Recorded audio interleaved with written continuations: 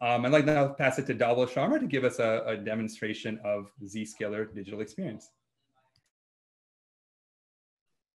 Thank you, Sanjit, and thank you everyone for participating in the panel. In the next 15 minutes, my intent is to walk you through what is Zscaler Digital Experience and how it works, and then show you a quick demo of the capabilities. So without wasting any further time, let me quickly share my screen and walk you through some of the use cases that we are going to walk through today. So when you think about digital experience and as you know Zscaler, one of the key things we have built in Zscaler or solution area is modern workplace enablement, which essentially means aligned with the broader work from anywhere philosophy. Key goal here is to improve productivity and reduce business risk. So your employees are secure through Zscaler Zero Trust Exchange. ZIA makes sure internet traffic is protected, and ZPA ensures employees connect to private applications securely. Another key tenet of modern workplace enablement is greater user experience. If you provide great security at expense of user experience, as we heard from our panelists, your end users are going to be unhappy. So this is why we built a massive cloud footprint to not only provide secure access to application, but also fastest access to these applications that your employees are using for day-to-day business. And ZDX provides a consistent view of your employees' user experience through a scoring framework, which we call as ZDX score. When ZDX score is bad, you can actually look at the underlying metrics that could be causing user experience issues.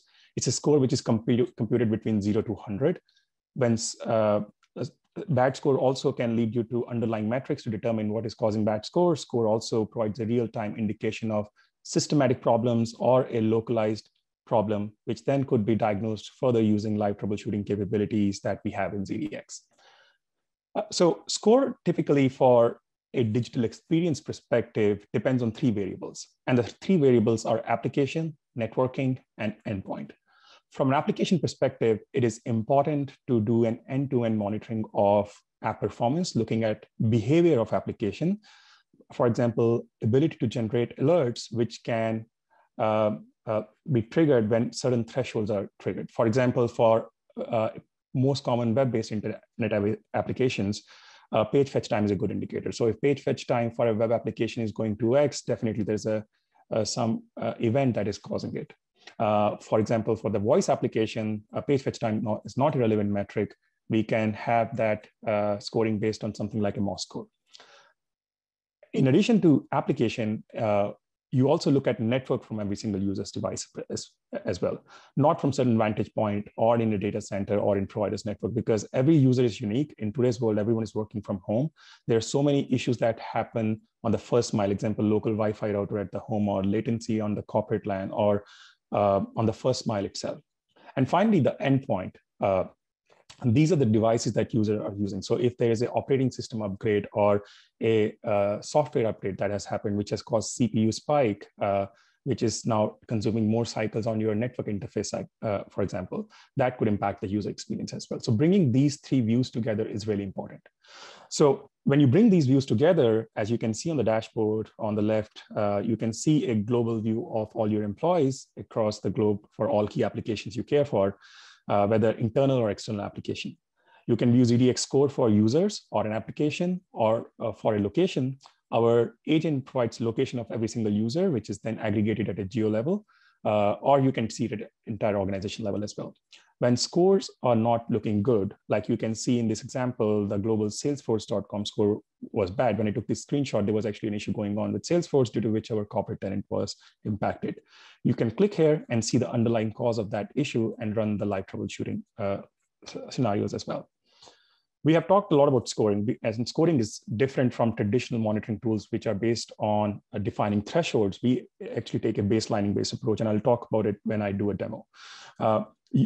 When score is bad, you can drill and see some of the underlying metrics. And this slide gives you an idea about what some of those underlying metrics are. If you are from a network or an endpoint team, you will appreciate some of the metrics we are talking about here.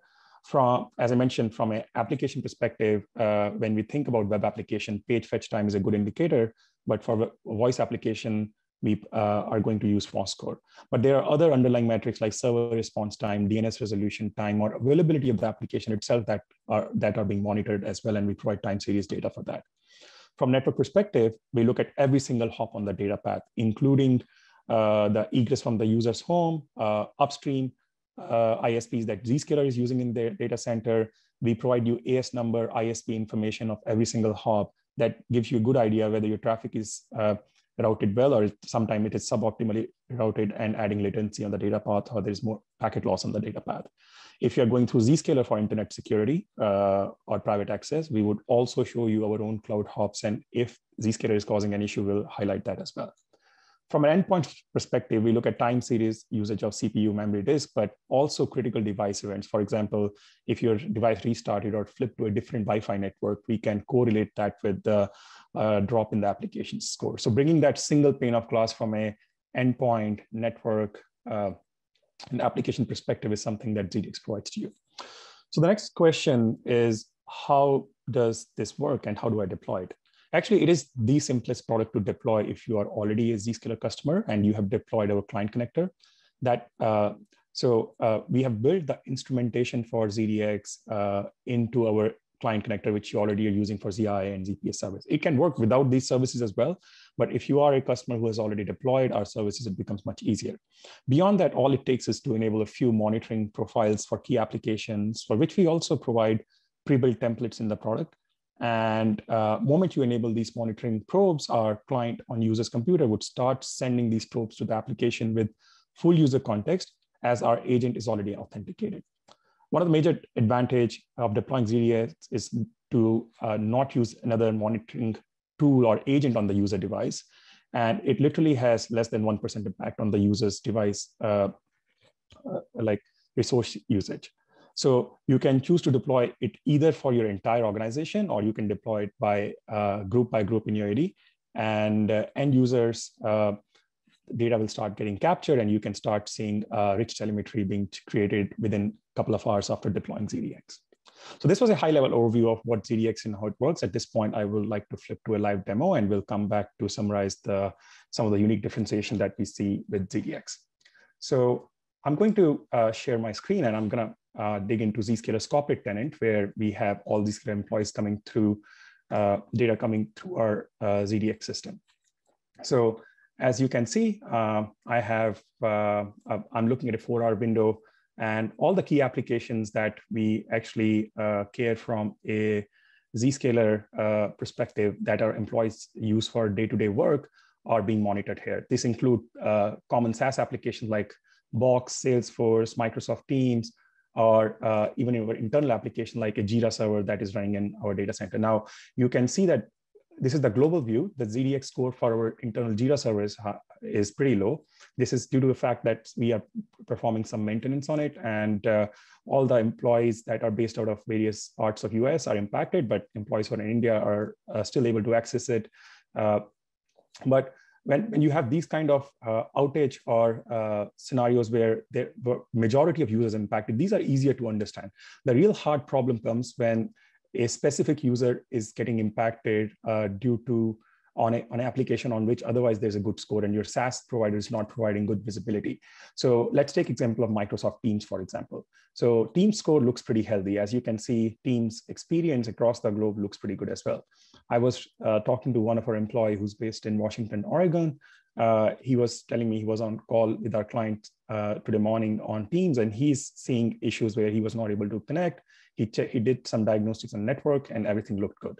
Now, one thing you can see on ZDX console is that you can look at the global view, but you can quickly drill down into a specific geo or a user level view. We provide user search capability, so you can search for a given user. I can search myself, and I can go to my specific view here by just clicking here, or I can start at a geo level view. Since our agent is providing latitude, longitude information from the device, we can actually see where the users are coming from. So this specific user is based in Washington, DC. So let me, in Washington, Oregon area. So if I look in Washington, I have about 13 Zscaler employees coming from here, and score looks pretty average at this point. And I want to see who all these users are. And if this specific user, Clint, who reached out to me, is actually having bad score for Microsoft Teams. And Clint's overall score for Microsoft Teams is actually pretty bad. It's about in less than 20, actually. So I can click here and I can start seeing what exactly is happening in Clint's scenario. What could be the underlying cause of this bad score? So first of all, ZDX gives you the device level view. So I can click, I can see Clint is using a couple of devices here. I can click on this device to see more details, like what kind of device he is, what kind of network he's connected to, what version of software he's using, etc. All that detail is here in a device level view. But, and I can add other applications also and see what is the performance of other applications from his perspective, since we are focusing on Teams. So I'll just go through that. You can see that his team score is consistently bad. And what I observed here is that the underlying metric, the page fetch time over here, is running in about 1500 milliseconds to go to the front door of team application. I did look it up earlier. What I realized is that for a regular user coming from US West Coast or from Washington region, the typical page fetch time value is about 300 milliseconds. So his page fetch time value is definitely very high, and so is the server response time, which essentially means that DNS looks pretty good. If I look at the values here, less than 50 milliseconds, application is available. I can also do the full network path trace and see how he's connecting to Microsoft Teams from his home. This is another key advantage of ZDX. We provide you hop by hop view. As I mentioned, I can look at every single hop in the data on the data path and see what is the packet loss latency on that and how this user is connected to Zscaler. Overall latency for this user is less than 50 milliseconds, which is well below what Microsoft recommends for connecting to Teams. So it definitely is not a network path problem. I also looked at his device utilization, like CPU, memory, etc. That looks pretty healthy at this point. I didn't find an outlier event, though he had some device events like his network interface is flipping.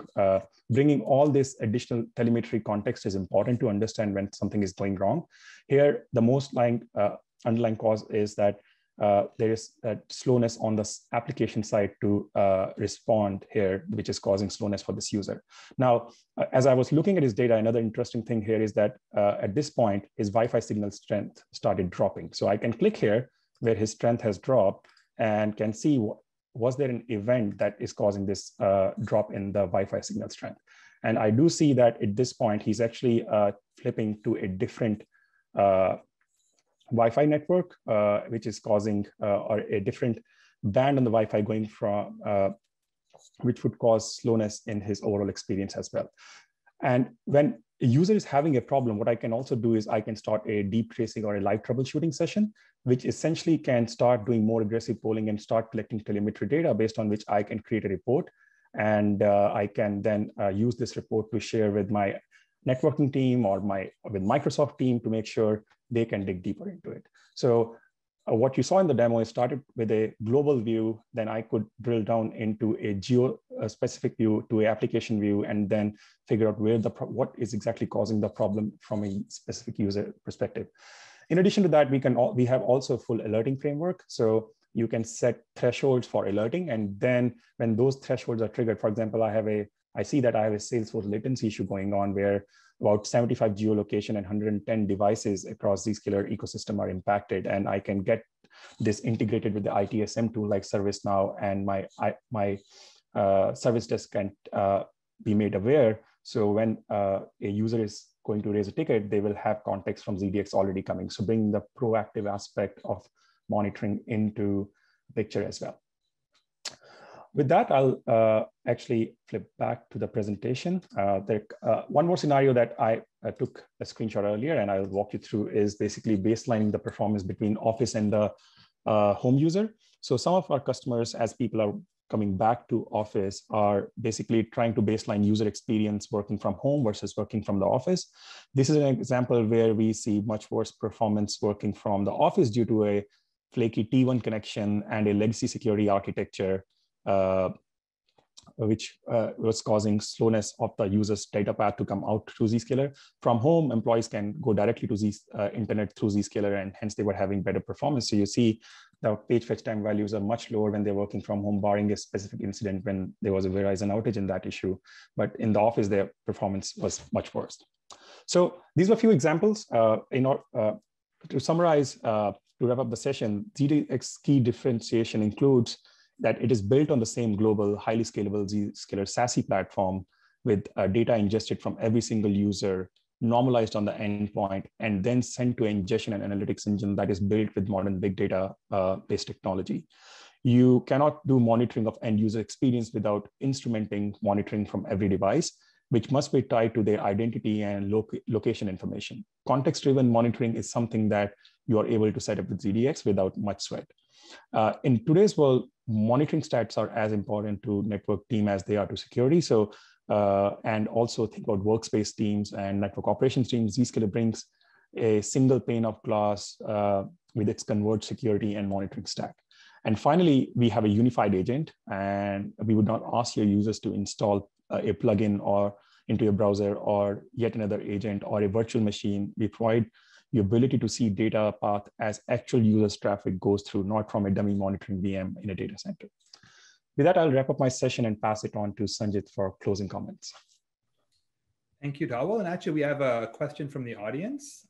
Someone is asking, I am a current Zscaler customer and I have the client connector. What steps do I need to take to actually turn this product on and get this data that you were showing? Yeah, so as I was explaining at a high level, it's fairly simple for our existing customers to enable ZDX. Talk to your account team and get a trial license, which would essentially allow you to do a selective entitlement for ZDX in your tenant. So you can say that certain subset of users, let's say Active Directory group of test users who are from the IT team are enabled with ZDX. And then you can go to the ZDX console and there are some base monitoring profiles already pre-configured, you enable them. And the monitoring data will start getting collected. And you can come back to the ZDX console within a couple of hours to start seeing telemetry data. And that would start working within less than 24 hours, you will have enough data to see the value of ZDX. Perfect. Thank you so much, Dhawal. Well, many thanks to Paul and Eric for sharing your real world experiences, and Dhawal for the wonderful demonstration. And a thank you to everyone attending today's session. If you missed any part of this or wish to rewatch it, you can visit cxosummit.zscaler.com and we'll be posting the recording very soon.